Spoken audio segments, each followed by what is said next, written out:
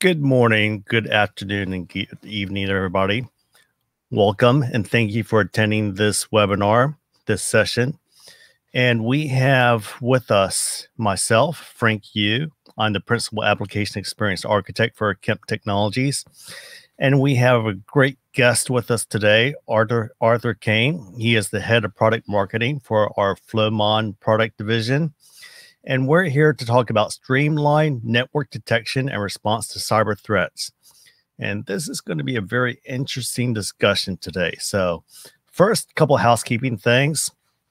This webinar will be recorded and available on demand, of course. And we are going to have some Q&A session at the end of this. So if you have any questions, please go to the questions section on your display there for the Bright Talk session, and please enter your questions, and we're more than happy to answer them at the end of this presentation.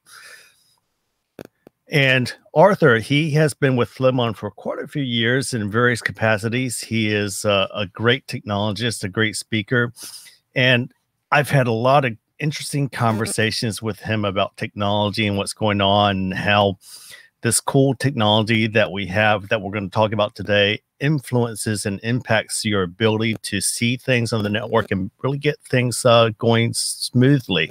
So Arthur, do you have a few things to say about yourself? Sure. Good afternoon, everyone from Europe, and good morning over across the ocean. Frank, thank you so much for having me today. It was very interesting to have all those conversations with you. You have cybersecurity background yourself, so it was really easy to explain things to you. And I'm really happy that we can do this webinar today. And I think all of you guys will receive a great value, and we'll try to explain how modern attacks work, and how we can protect ourselves from them in a variety of ways, and multi-layering our security approach to provide the best protection possible. My background is also technical, and that's why I like to jump into more detailed and technical conversations, and I'm here for all of your questions. And yeah, over to you, Frank. Awesome. Thank you very much, Arthur. And again, this presentation, let me bring up our slides here. Again, Streamline network detection and response to cyber threats. And this is important because we say this all the time. You can't defend against what you can't see. So we're going to talk about how these attacks work, kind of break down what these hackers and attackers are doing on your network, and then get into a nice discussion on what can you do to get good visibility and appropriate visibility that's actionable to be able to protect yourself against these threats that you see on your network that are happening. Because we hear about it all the time in the news about, companies getting attacked, ransomware, and we're going to focus on ransomware in this discussion and really discuss how this works and why are they doing it, and what can you do to really protect it. So let's talk about what we're going to be discussing today. So the first thing is, what is ransomware? And some of you may have a good idea what it is, but to keep us all on the same page, and I'm just going to read this here real quick because I think it is pretty succinct and relevant. Ransomware is a type of malicious software or malware designed to deny access to a computer system or data until ransom is paid. Ransomware typically spreads through phishing emails or by a victim unknowingly visiting an infected website. So these attackers, these hackers, are penetrating your network, gaining access to your systems, and taking control of your data. They're taking control of your systems and your data so that you don't have access to it until you pay them, and pay them usually in some sort of monetary way to be able to get control of your data again. And this is very scary because everything that we do on the network, everything that we do in the business depends upon this data that we have. And if you don't have access to it, is a problem. And we've seen this and we've heard this in the news about like healthcare institutions, hospitals, where their data has been taken from them. They don't have access to it, and now they can't do their job. And you can see, like, for example, in the healthcare industry, this is critical because now you can't provide the care to your patients. So there's a physical impact to this ransomware attacks, not just from, accessing data and keeping the business going and things like that, but people's lives, people's livelihoods are at stake with these ransomware attacks. And it is very scary. And when we talk about ransomware, there are many ways that they work. And here's a study that was done by this company, Coveware. And they looked at the top types of ransomware. And here you can see they've listed 3 different types of ransomware: Phobos, Ryuk, and Pseudonokibi. And it's not as important for you to know that the types of ransomware, but how do they attack you? And you can see that the most common methods, and this is true across the board, really consist of 3 main types of attacks. Number 1 is email phishing. This is you getting an email and the email says, do this, or I need to do something. Excuse me. You need to click on something and you end up clicking on it. And because of that, your system gets infected. Now they have access to it. And from there, they then branch out to other ways, to the rest of the systems on your network. RDP, remote desktop protocol. So for Windows systems and other types of systems, being able to access these systems in a virtual manner to gain control of the desktop, to gain control of the system, is a very common method for them to attack your systems as well. And the third way that they attack your systems is software vulnerabilities, bugs in the software that they can gain access. They can gain privileges that they shouldn't normally have through these software vulnerabilities. And that then they can gain control of that system and again spread out, gain control of other systems. And once they gain control of the systems that matter, the ones that hold the data repositories, the ones like your laptop or your desktop that hold the data for your personal information or your personal work, then they can take control of that data and again hold it ransom until you pay them off to get access back to it. So this can be very scary, and we need to understand how do they do this and what can we do to detect these threats when they're occurring in your network, occurring on your systems, and then obviously then remediate in some way, whether remediation might be software patches, changing policies on my security devices like my firewalls, my intrusion prevention systems, etc. But we need to find ways to then protect ourselves against that. But the first thing and foremost is we need to know that this is happening. And the scary thing is this could be happening a lot on your network. You may not know about it. So what does ransomware, how does it affect you? And it is very, very clear that ransomware has a huge impact, as we know in the news and the media and these articles that we see, that it causes a major disruption in your networks. And the impact is that 75% of the time that these attacks are occurring, they succeed in encrypting your data. And when I say encrypt your data, this means that they have the key to unlock that data. And only they have the key, and they are basically holding your data ransom to say, we have locked this data away, and unless you pay us, we won't give you that key. So 75% of these attacks are encrypting your data. The good thing, kind of, is that it takes time for this to work.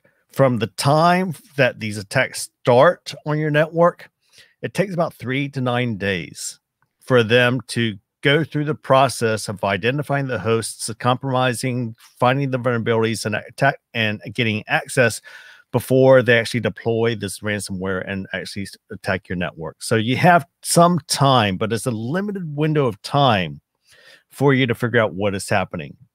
And this is where we really need to focus on. And the third thing that I want to mention here, and this is something that people think, well, they think, oh, I'm in the cloud. I'm in the public cloud. This means that I'm protected. I'm using AWS. I'm using Azure.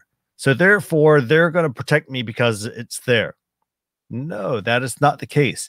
50% of the data that is encrypted is in public clouds.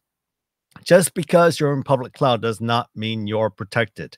So you can't assume that these public clouds are going to be taking control and managing your security profiles for your systems and for your data. You have to take control of that, and you have to be able to identify and respond appropriately as individuals and as businesses, determine what is going on your network. And this is critical. It is up to you as a business, as an IT organization, to manage these threats occurring on your network.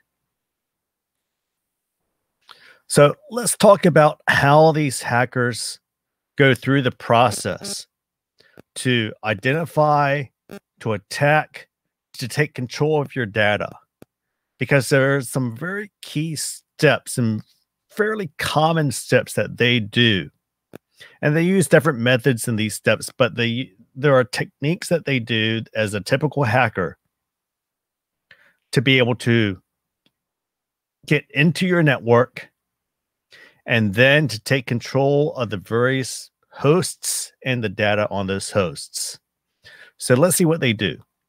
One of the first thing they need to do is discover your network. In other words, they're using tools to be able to map out your network and the devices on your network.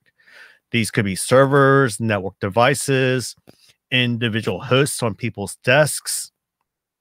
And they use tools, common tools, and some of them are useful tools in IT organizations, such as Nmap. Nmap is a tool to be able to probe and look at the network and find out what devices are listening for what certain applications. They do things like ICMP sweeps. In other words, they ping across the network. They'll take your network ranges, your IP address ranges, and do a simple ICMP ping to see which devices respond. Does this IP address actually sit on your network? Is there a host associated with it? They'll do TCP and UDP sweeps. So they'll say, okay, now that I've identified these hosts, what ports are these hosts listening onto? Are they listening to port 25, which is SMTP, which is email? Are they listening to port 80, which is HTTP web? They are listening to port UDP 53, which is DNS. So they identify the hosts on your network, and then they identify what are these hosts doing? What is their purpose? Are they servers? Or are they these people's desktops and laptops? Or are they storage devices where they have databases? And they can find out what these devices are doing through these discovery techniques. So they are using the network to be able to probe out with these different probes, ICMP, TCP, UDP, at the network layer to understand what is going on in terms of how you have built your network. Because once they can do that, they can identify what are the potential hosts that they can attack and compromise. The next thing they do is they try to get credentials. They try to get access to these hosts. And one of the most common ways is password spraying, or what we call brute force attacks. They have this list of commonly used passwords. So you hear all the time people saying, don't use passwords that are common. Password 123, 123456. Don't use passwords that are commonly used. And the reason is because these hackers know that these passwords are common, and they will have this list, this file of passwords, and they will take that list and try to use them against your devices to try to gain access. And sooner or later, and is very common, more common than that we would think, one of those passwords in that password list works, and they now have access for that user account to that system. There's a decent chance that that user account has privileges because they're an administrator, so that they have full access to the system. If not, they can get user access, and then they can find other vulnerabilities to upgrade their access to a different level so that it can have administrator access. But password attacks where they're, excuse me, spraying and attacking these hosts, which is these password lists, these dictionaries, is very common and very standard because it's simple and it's easy for them to do. Hackers are lazy and they will take the easiest path to get access. And if you are lazy also and give them that method to be able to do it, they will take advantage of it. They also take advantage of vulnerabilities. So here we had a 0-day bug for Windows RDP, Remote Desktop Protocol, to be able to get virtual desktop access to Windows machines. And in this case, the 0-day bug I'm discussing or showing you here was something called Bluekeep, which was a bug discovered in 2019, in the summer of 2019, for Windows Remote Desktop Protocol. But there are many bugs out there, and not just for Windows Desktop Protocol. There are other bugs, bugs available that exist for it. There are bugs for other versions of software. There's SQL bugs, PHP bugs. There are bugs for other pieces that they can try to use and leverage to gain access. And the scary thing here is that these bugs often, in this case, it could have been the 0-day when it was identified, but once it's identified, then companies like Microsoft and these other companies will release patches to install to mitigate this vulnerability. But if you are not staying on top of your software patches and your hot fixes, then your systems are still vulnerable. And the problem here is that the hackers know about it. The internet community knows about these vulnerabilities. And now they will look for the systems that have not been patched. And they will gain access to the systems that aren't patched. So you need to stay on top of your patches. But having said that, they will continue to use these attack methods to see if these systems are vulnerable. So these are things that you could possibly see on the network. Looking for these attack methods on the network to see if they are using them and if there is somebody that is not supposed to be on your network attacking your systems. Another method, we see this in the movies all the time, at least I do, because I watch a lot of hacker and tech movies, is keyloggers. And we see things about where people use keyloggers to track what I'm typing on my computer so that they can track me logging into something, typing my username, typing my password, and they get access to it. It's real. It's not just in the movies, it's in real life, and it is a very common tool. They will install, once they get user access to a system, they can now install a keylogger where they are tracking not just what I'm typing on the keyboard, but they can, as you can see in this capture here, they can see your screen and they can actually see you moving the mouse and going to different devices and things like, so they can get full access to see what you are doing on your computer so that they can mimic what you're doing to get access to devices that you have access to,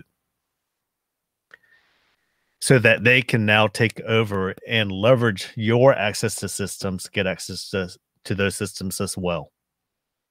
So you need to be very careful about what is happening on your systems, on your network, because they will, if they are in your network, they will find ways to collect these credentials, to get administrator, to get privileged access to the data that they want to hold hostage, that you are trying to protect or use, and then you have to now pay them or do something to get it back.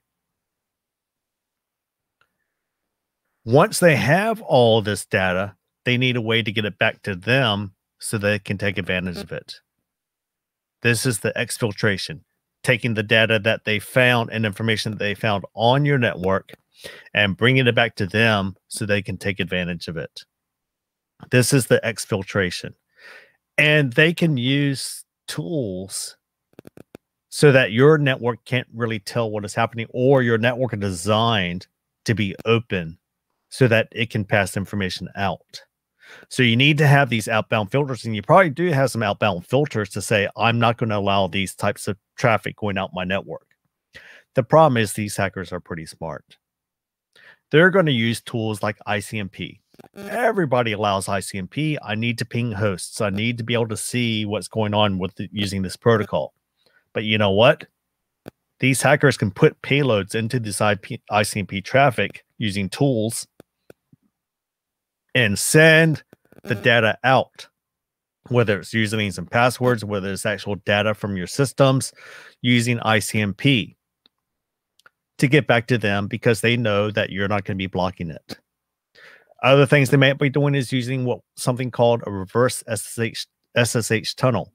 SSH is a protocol for me to securely access my systems for administrative or user access. And so SSH port 22, TCP port 22 is very common to be open. Well, they can create a tunnel coming back to the other side to say, okay, not only did I create this SSH tunnel, but now I can create this tunnel within it to send data back. A third common method that they use for exfiltration is DNS. Everybody allows DNS. But DNS, in theory, the protocol is all about, asking what is the IP address for this name, or what is the name for this IP address. But again, that's how the protocol is designed, but they can put payloads in the DNS and UDP 53, which to be able to send data that they care about in big chunks so that they can then recombine it and get the information that they want. There are many ways for them to get the data out of your network without you knowing, or without you having the protections to stop that data from getting out of your network. It is very hard to protect your data, keeping your data within your network with these exfiltration techniques that these hackers use. So you got to be very careful. Number one, don't let them in. And number two, be very careful about what's going on in their network to see how the network is, how they are getting the data out of the network. And what is the impact of all this? The impact is, number one, like I mentioned at the beginning, they're going to encrypt your files so that you don't get access to your data. And very often they'll have something pop up on your system to say your files are encrypted. And by the way, because your files encrypted, you don't have access to your files and your data, and you have to do something to be able to unlock it so that you get access to them again. This is probably the most common thing that you hear in the news about what these hackers are doing in terms of ransomware, to be able to attack you and then make you do something or pay to stop the attack. Encrypt your data. You don't have access to it. And then you have to do something like go to backups. And these backups may be old. They may be a day old. They may be 2 days old. They may be a week old. So you've lost some data in the meantime. How can you protect against this happening? This is a very scary thing. This is a real thing. We, again, hear about in the news all the time where people are having these problems, that their networks have been attacked, their files have been encrypted, and they're trying to decide whether they pay these thousands and tens of thousands and hundreds of thousands of dollars to try to get their information back. The other thing that they'll do is they'll possibly say, I'm going to post this on the internet if you don't pay me. And this can be scary also because a lot of the information that you have is proprietary. There's intellectual property. There may be sensitive information that you don't want the public to know, depending upon the business that you're in. So unless you pay, they will post it on the internet, so for the world to see. And this can be very damaging from a brand. This can be very damaging from a business perspective. And they're almost always going to ask you to pay in some sort of currency, like in this case, you can see on this slide, Bitcoin. Why do they use Bitcoin? Because Bitcoin is basically anonymous. You can't track the transactions for Bitcoin. So just because you pay them off using some sort of Bitcoin transaction doesn't mean that you have a paper trail that you can find out who it is. That is not possible using these cryptocurrencies. So this is one of the dangers of cryptocurrencies. And speaking of cryptocurrency, Bitcoin has become very volatile in terms of value. So Bitcoin years ago, when I remember probably 10 plus year, 10, I don't remember exactly how many, around 10 years ago, when Bitcoin came out, it was maybe $40 per Bitcoin. Well, nowadays, it's $30,000 plus per Bitcoin, and it's been going up very rapidly recently. What does this mean? This means that these attackers have more incentive to want to find your systems and to do this, because paying one Bitcoin years ago was a few hundred or a few $1,000s. Now it's $30,000 plus. So paying, in this example, 2.5 Bitcoin, that's getting close to $70,000 or even $100,000. That is a lot of money.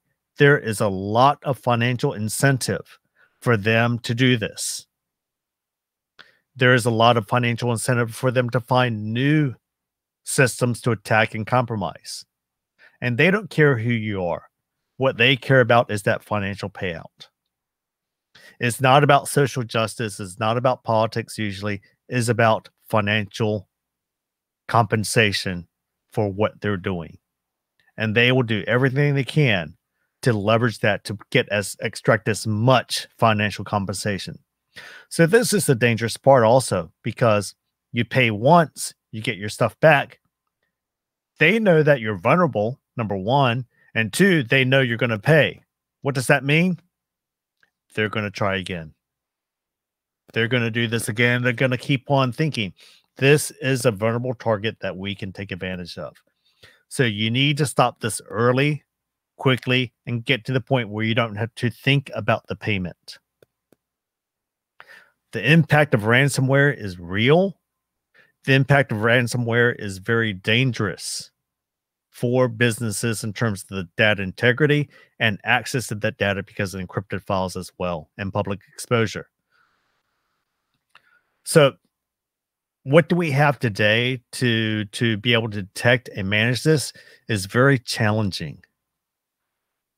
With all these different methods and tools that these hackers use to go through your network, to identify your network and attack your network, there is potentially a large amount of information from the security devices, from the network devices, from the servers in terms of logging and information that really and truly it becomes overwhelming. There is so much information coming in terms of real and not real that it becomes almost impossible for any human to really go through it on a regular basis and identify these attacks consistently. 70% of companies could have known about a data breach if they had properly looked at their logs. So you need some sort of intelligence, some sort of precursor, some sort of triage to identify what's going on. Number two is you may be using some sort of endpoint protection or some other protection technologies to protect your systems. They can be evaded. There are ways that hackers know to get around these systems. They know how these protection technologies work, so they find ways to get around it. On average, it takes 206 days to identify a network breach. Often we hear in the news that some company got attacked and their data got stolen. Could be personal information, personally identifiable information, PII, or financial information, credit card information, bank account information, and is now available, and all your accounts and everything are now compromised. We hear about that in the news, but the thing is, very often we also read, if you read the fine print, that this happened a long time ago. And they're just now finding out about it because it took them a while to understand that, wow, my data got stolen or compromised, and I didn't know it happened, number one. And two, when it does happen, when I do identify, I'm not sure exactly how they did it because it's been so long ago. Now I don't have the information. It's not relevant. I don't have the timely details of what's happened. And the third piece of the challenge is that these hackers are constantly changing their methods. They understand that people and technologists and businesses are installing different things and doing other things to try to identify and protect their networks against these attacks.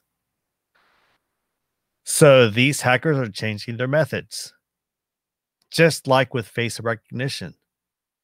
Back in the old days, I could put a pair of sunglasses on and avoid face recognition systems. Or I could do other things to put in, I could wear a hoodie, or I can, put on a fake mustache and beard. I have a real one, but I could make it look like that I look like someone different. Just recently, for example, there's facial recognition systems I just read a few months ago where somebody could wear some glasses or some device on their head that sent back some infrared or ultraviolet light to basically wash out the cameras so that they can't detect me. So it's not noticeable. But now I am being blacked out. There are multiple methods that these hackers will take advantage of to get away, to avoid your methods of protecting and detecting.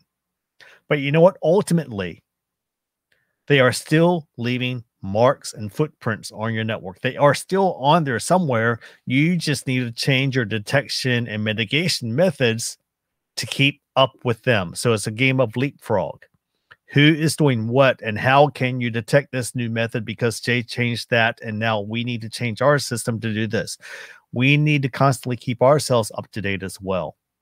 So we need to continuously look at how we can do things to protect against these types of attacks.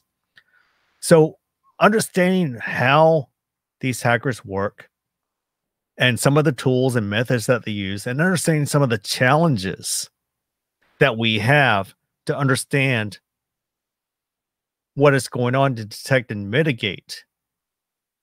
I want to pass it over to Arthur. Arthur has some great information on understanding ransomware detection and response. And Arthur is going to go through some details of some of the technologies that we can use to create a more holistic and more, I'm going to say, generic method to detect and mitigate and respond against these types of attacks so that we don't have to worry as much about all these different issues and really get one nice, clean, holistic solution. So Arthur, I'm going to pass it to you, and please share with us some information that you have. Thank you, Frank. It was very educational to learn different stages of the attack. And if there was one takeout for me, that would be the idea of minimizing attack surface. You talked about simple methods that hackers use, but yet those are very effective if we don't have sufficient prevention. From weak passwords to not paying attention to my emails and opening attachments from unknown sources.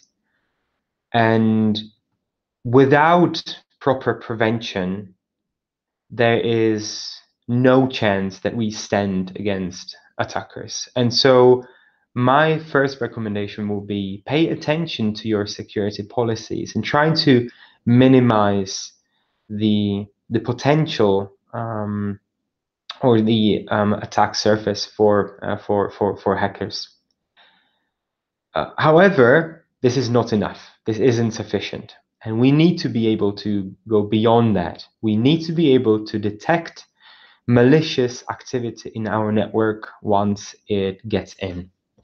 And for that purpose, we have technologies and principles for ransomware and malware in general, detection and response. We have to learn from experts. And who are the best experts in cybersecurity today?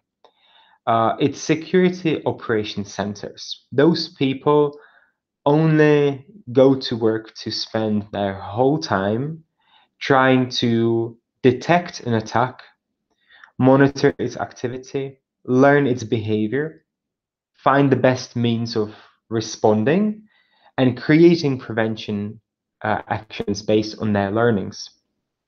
And one of the concepts implemented and widely used by SOCs today is called SOC Visibility Triad. And this is actually a framework or a principle, if you will, of protecting the network using three main pillars. Endpoint detection helps to protect end stations and laptops and tablets and phones from being infected with malicious software. Frank also talked about the time needed to discover a new type of attack, which takes hundreds of days. And that's only because attacks evolve, and we need to be able to detect new type of attack and describe it and create signature for it, only for endpoint detection to be able to work and provide full protection. During that time, endpoint detection and signature-based detection in general is not going to suffice. We also need to be able to collect log data and information about traffic and activity and users and systems across the whole network. And for that purpose, we can use SIEM. And SIEM systems do two things, really. Collect logs and correlate them and analyze them to provide more holistic view on the behavior of the network and users and systems, and give us better understanding of everything that's happening in the network. SIEM systems, however, are only as strong as sources of data they use. And endpoint detection response is a very strong source of data. However, these are techniques that attackers know about, and they try to evade and slip under the radar. During that, they leave footprints scattered all of the network. It wouldn't be possible to infect a host without sending the malicious code over the network, unless you, of course, bring it over on a USB key. It wouldn't be possible to contact this infected host and give it commands on the next actions without the network. It wouldn't be possible to collect data from keylogger without the network. It wouldn't be possible to exfiltrate data or command stations to encrypt data. And so visibility into the network is of absolute essence in order to be able to track down attacks and malicious activities and detect them in their infancy and being able to respond to them. We talked about different stages of an attack. We took you through infection, discovery, lateral movement, and this way of describing different stages of attack is called MITRE ATT&CK framework. And it's really helpful technique in being able to understand the current stage of the attack and choosing the right means of response. Using the same framework, we can also map different capabilities of standard protection means or systems. And on this framework or in this matrix, we're able to show you where protecting perimeter of the network using firewalls is very important. We're trying to prevent attack to exploit our systems and talk to us from the outer world. Using endpoint protection is super important in both exploitation, but also protecting and detecting from access to data and escalation of privileges. However, there are many more different stages that took quite a long time. Frank also talked about 3 to 9 days until the attack impact. And during this time, attackers are active on the network. They leave the footprints. And during all these activities and time, we have actually the possibility of detecting them. And so adding network into our protection strategy helps us to create multi-layer security model that gives us the best chance of protecting ourselves. Network detection and response is quite a general term. There are different methods and different techniques used to deliver these capabilities on the network level. And so to give you an idea of what type of data and what means of detection these technologies use, we have this diagram. So the easiest way how to get to network data would be to collect something, actually to connect proprietary sensors on span port tabs and start collecting proprietary data in Flow. In our case, our product called Flowmon, we talk about enriched network telemetry. This is non-invasive and passive technique, easy to deploy, and provides wealth of information. However, often we're not able to get there. So, for instance, let's say we have a remote site where we don't want to invest into purchasing sensors.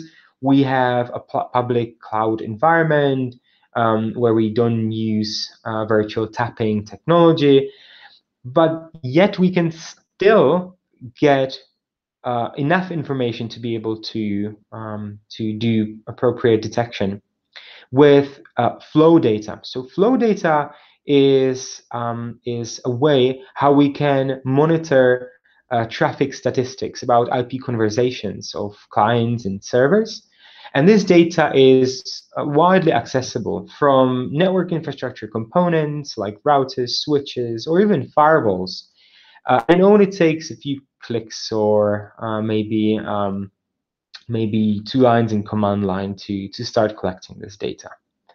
We can also rely on raw packet and raw traffic data, collect user identity, even signatures that, while network detection and response is not based on using signatures and not based on using this database of known attacks to be able to protect, it is a great source of supplementary information once an incident is reported and detected.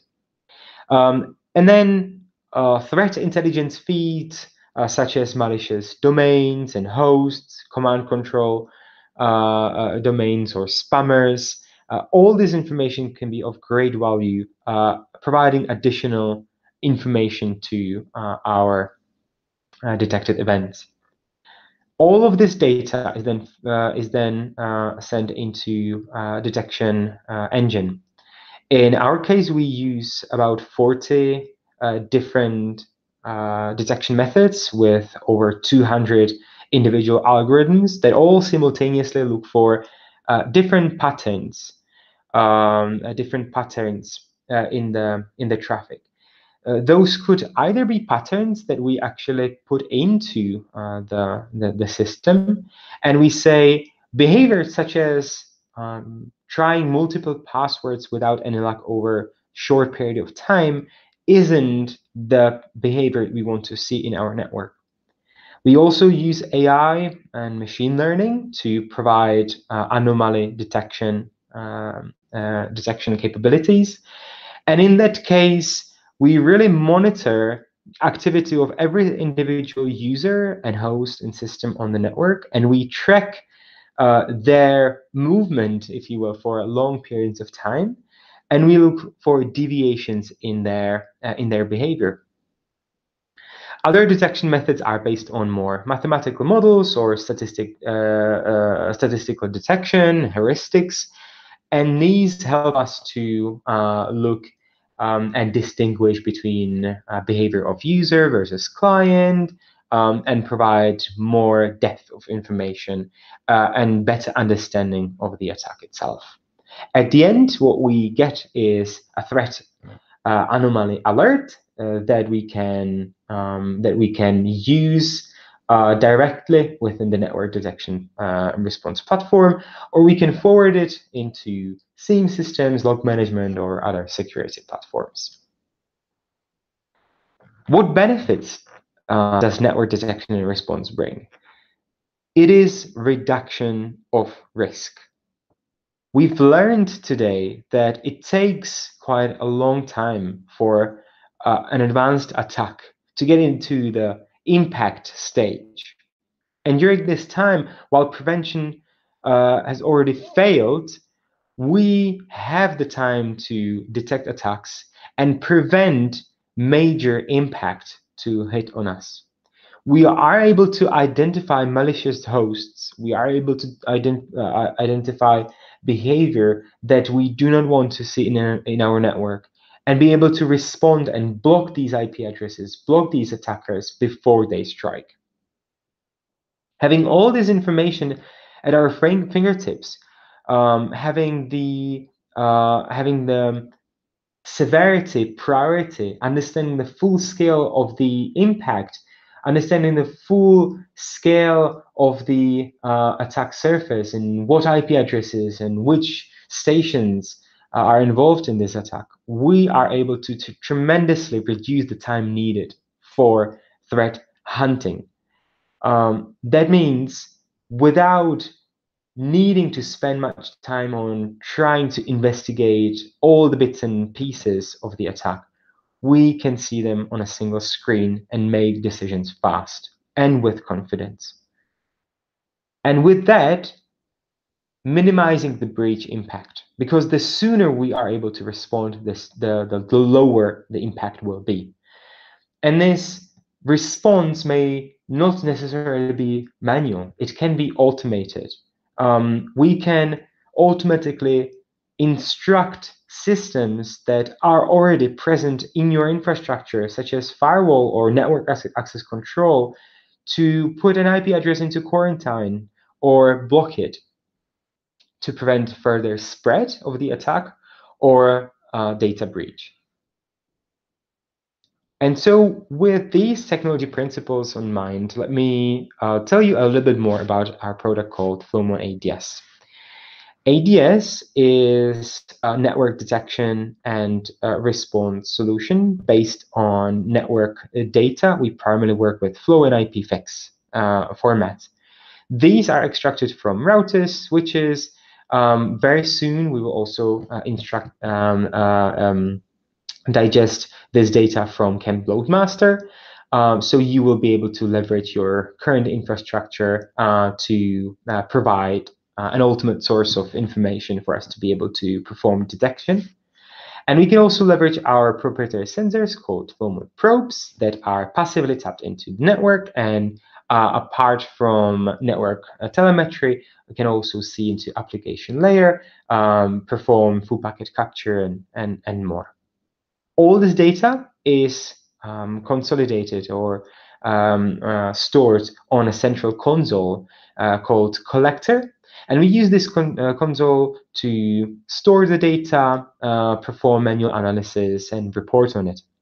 And these capabilities can be extended with modules for deeper network troubleshooting, in today's case, and relevant to ransomware, network detection and response, application performance monitoring, full packet capture, and DDoS protection. FlowMon ADS has over 200 algorithms that look in different stages of an attack and are capable of reporting on incidents in their early stages.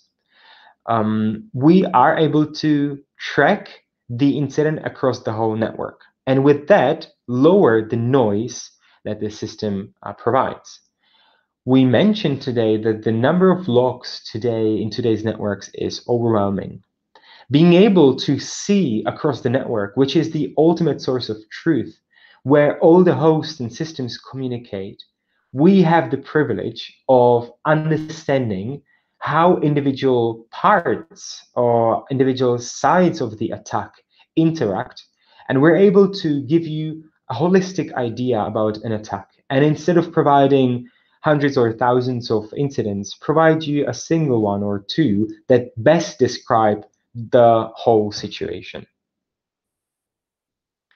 We provide early warning capabilities, being able to detect incidents in real time and giving you a dashboard that gives you an understanding of what's currently happening in your network, having all the different events prioritized and mapped onto MITRE ATT&CK framework, showing you their trends and giving you the ability to drill down into more detail. We automate the response with off-the-shelf integrations with multiple vendors, and those include SIEM and log management tools like McAfee, Splunk, or IBM QRadar, but also network access control, firewalls from Fortinet, or Cisco that can be instructed and orchestrated to block an IP address. So to summarize, the incident or attack described by Frank, and also to summarize how network detection and response techniques can be used to uncover attacks in their early stages and how they can help us to respond, let me take you through this slide. So at the beginning, we need to have input data. That is network telemetry, ideally flow data, even flow logs from public cloud platforms. We can also digest reputation feeds, threat intelligence information, signatures or full packet data.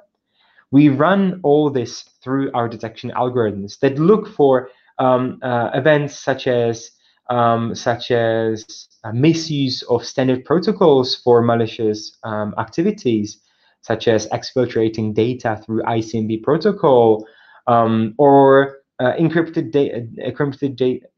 data on shared network drives, or infecting stations with malicious code that then turn into bots and speak with some command control server outside of our network.